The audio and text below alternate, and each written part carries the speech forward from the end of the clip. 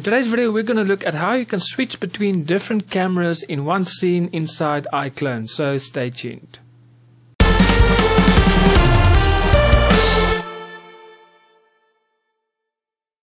Hey guys, my name is Ion and welcome to my Start Animating YouTube channel, the channel that is specifically aimed at everyone that is new to animation. And if that is you, welcome, you are at the right place. So make sure you hit that subscribe button and also click on that little notification bell so that you can get notified every week when I upload a brand new video.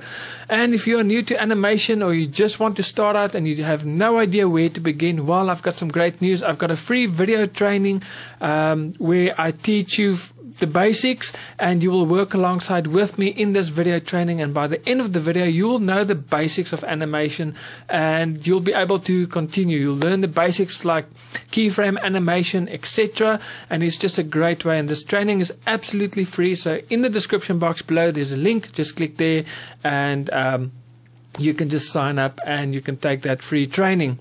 So in today's video we're going to look at switching between different cameras inside Iclone. Now, the reason I'm doing this video, for some of you this video will be so obvious you'll find it boring, but the reason I'm doing this video is because when I started out Iclone, this is one area that I really struggle to figure out, because I use Iclone because it is the interface is very similar to Cartoon Animator 4, and I use Cartoon Animator 4 for all my 2D animations. So it was very easy for me to learn Iclone for my 3D animations.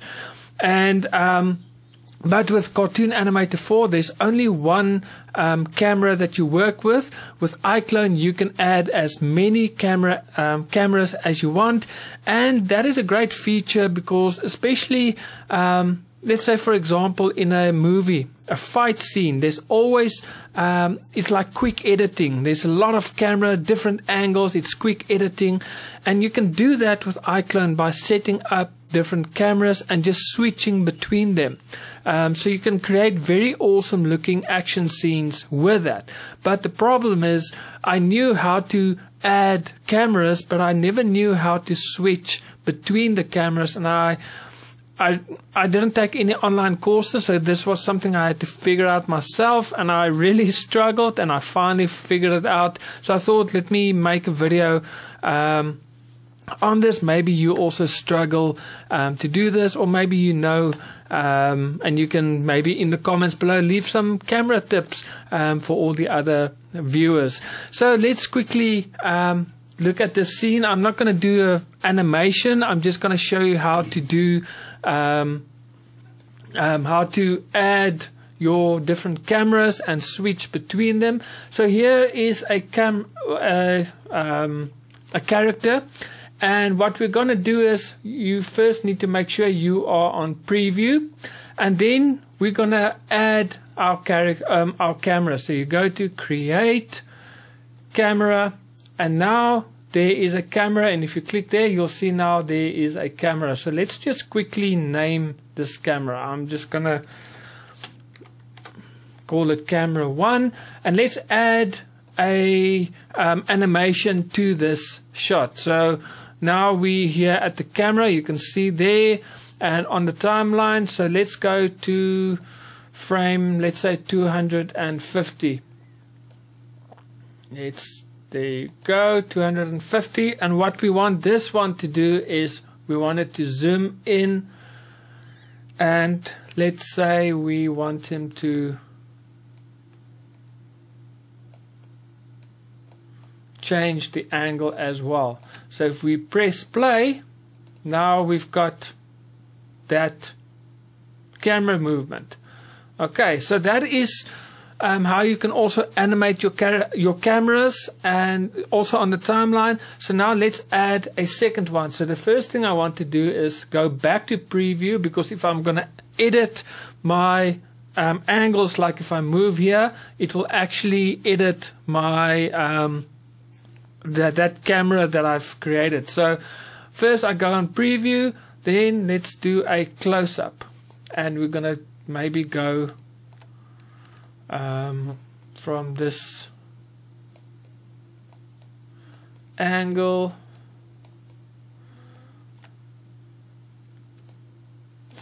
let's go and let's create a camera and we call it camera 2.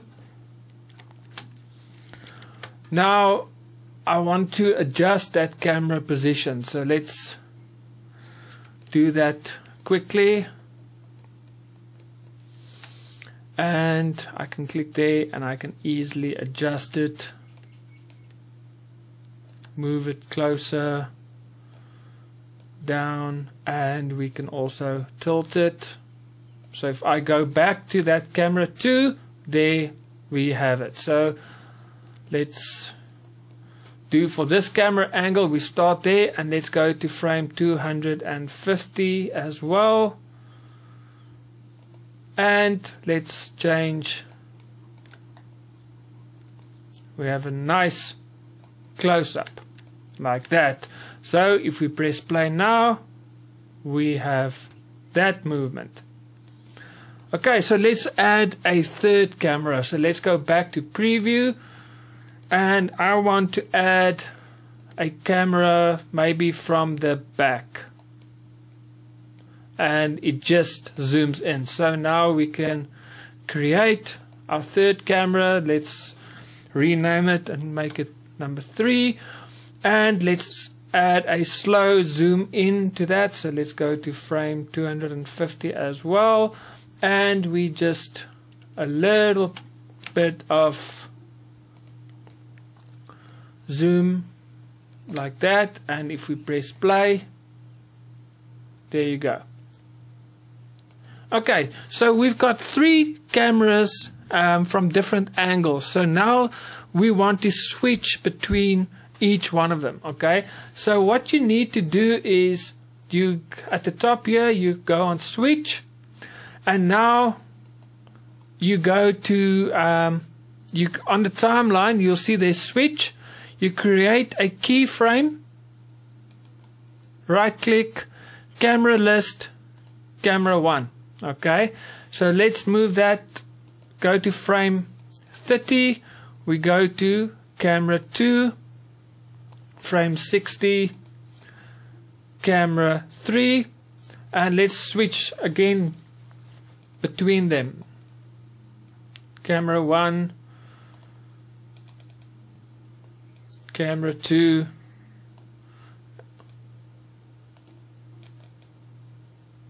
camera 3, and we just continue with switching these cameras from the one to the other.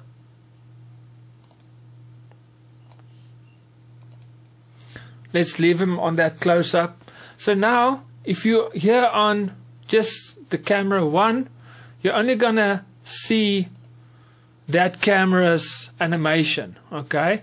But now if you go on camera switch, now it will play switch between all the different cameras. So let's press play now and you'll see what happens. It will switch between the different cameras. Now you can see, you'll see the cameras there, so if you want to remove them, you can just click there and now you won't be able to see them. And if we press play now, it will switch between the different cameras. So guys, it is so simple, but believe it or not, I really struggled to figure out how to switch between different cameras. Well, I've struggled with this a long time ago. I just thought, since I'm now starting with my own animation, 3D animated film, now I'm working with Iclone a little bit again, so I just thought this is something I struggled with a while back. Let me make a video and show you guys, maybe you also struggle with it. And talking about my 3D animated film, I created a Patreon, so if you want to join this journey alongside with me where I create my very own 3D animated film, I created a Patreon. So what I do is I pull back the curtains and I will show all the patrons behind the scenes, how I make the film.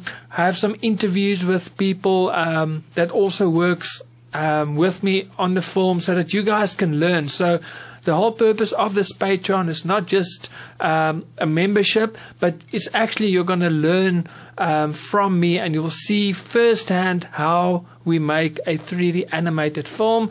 And there's currently a promotion on, so if you want to check it out, it is $5 for the gold membership and $15 for the platinum. So make sure, go check it out. I'm sure you're going to find it very interesting, very educational. You're going to learn a lot, and you'll have all the hands-on or first-hand experience of how to make a 3D animated film. So feel free to go check it out. So guys, that is it for me. I hope this video was helpful. Maybe not. Maybe you know exactly how to do this. But yeah, this was something that I had to struggle to figure out for myself, and I hope this video was helpful for you. So from me, Ian, I will see you guys next week with another video. God bless and happy animating.